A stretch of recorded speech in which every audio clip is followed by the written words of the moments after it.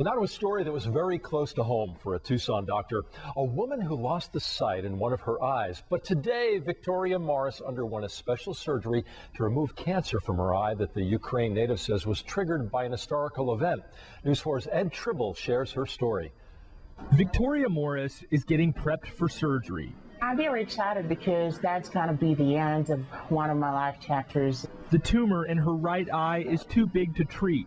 It could kill her if doctors don't remove it. Every time I think about it, I still get scared. Victoria's story goes back to an April day in 1986.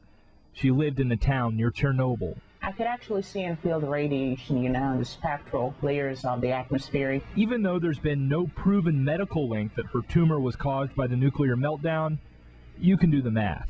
Usually it's in patients over the age of 60, and it's the youngest patient we've seen in our practice at age 26. The problem is the surgery costs tens of thousands of dollars. Victoria doesn't have medical insurance. But after hearing her story, Dr. Javid decided to do the surgery for free.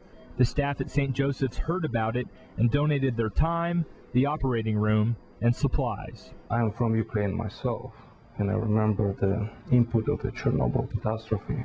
One of the staffers who's donating his time lived in the same town in Ukraine. Just my duty. Dr. Javid is replacing Victoria's eye with a piece of coral. In 2 months, after the blood vessels and muscle become attached, Victoria will get a $3,000 glass eye, also donated. It's custom painted to match her other eye in color and little blood vessels and everything. As for Victoria, she has a vision for the future. She's a photographer, and having lived through what's bad in the world, she'll learn to capture all that's good in the world with one eye. And I hope Chernobyl will never happen again, because that's going to affect a lot of kids and their parents, and it's just something that just shouldn't be there. With Balanced News in Tucson, Ed Tribble, News 4.